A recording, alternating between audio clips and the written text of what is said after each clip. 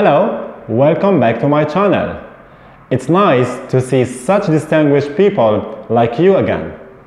As many of you have been asking me about the different tips to learn English, well, I'm here today to show you and suggest 2 different dictionaries to improve your English and sounds more like natives.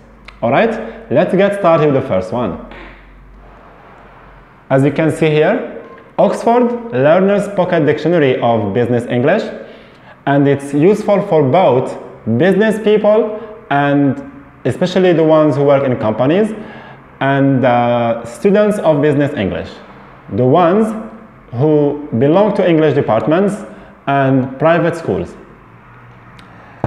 The second one is Oxford Learner's Pocket Dictionary for General English, and it helps to improve the ability to communicate in English and enlarge your knowledge.